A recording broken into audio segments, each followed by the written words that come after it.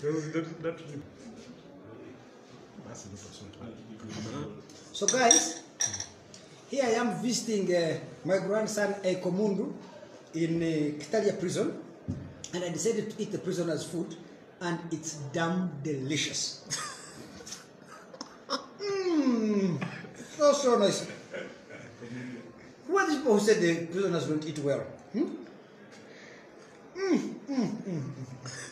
I couldn't even use a fork. I had to make it a point that I use my own hands in order to ensure that the food is even tastier. Now watch this. This is posho and beans. So nice. Guys, would you like something? Thank you. The prisoners here must be having a lot of fun.